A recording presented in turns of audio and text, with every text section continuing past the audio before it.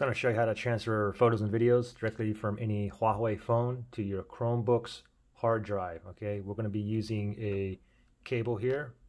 Now, first thing to take note is if you have a cable that's a USB-C to USB-C. For me, I'm not able to use this on my Chromebook because I don't have a USB-C port, basically a Thunderbolt 3 port. Okay, so my only option is to go with a USB-A here.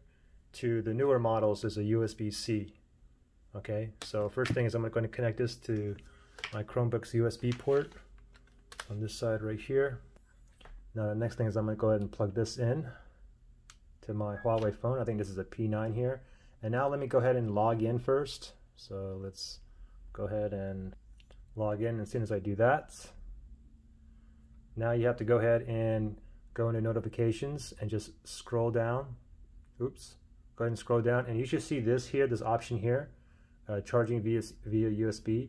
Go ahead and tap on that. Now you can see it's only on charge only. Now what you can do is you can put down transfer photos, or you can do transfer files. Okay, you do transfer files, it basically just shows you more folders like music folders and so on. So just for this video, I mean, I'll just put transfer files. We'll just do the whole shebang so you can see what it looks like. And as soon as I click on that, you can see the files window open up here on the Chromebook. Now if this doesn't open up, then you got to do is just go down here on the bottom left, just click on that, and then what you want to open is this right here, okay, files, which is this window right here.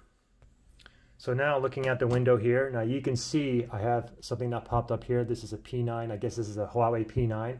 So if I go ahead and tap on that, now I move over here. Now all your photos and videos are in the DCIM folder. So go to DCIM right here.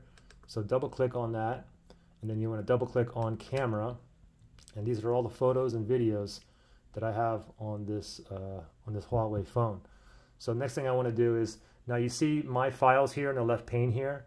Now this is basically your hard drive, so everything in the downloads folder is saved to the hard drive of your Chromebook. So what we can do here is go to my files, we'll double click the mouse pad, and then we'll go to new folder here, and I'll just name this one Huawei. And now if I drag and drop this into here, and then that's going to be saved to the Chromebook. Okay, so for example, let me go ahead and I'll pick and choose a few files here. So I'll go ahead and I'll say I want this MP4, which is a video file, this JPEG, JPEG, JPEG, JPEG, and let's say I just want these 5 files, and I'm going to drag and drop this right into my new Huawei folder right there, and give it a second, and you can see it copying right away. You can see it right down there. Okay, it's done, and you can see now all of these photos and videos is all on the Chromebook's hard drive. Okay, so pretty simple. Any questions or issues, just comment below. All right, good luck, guys.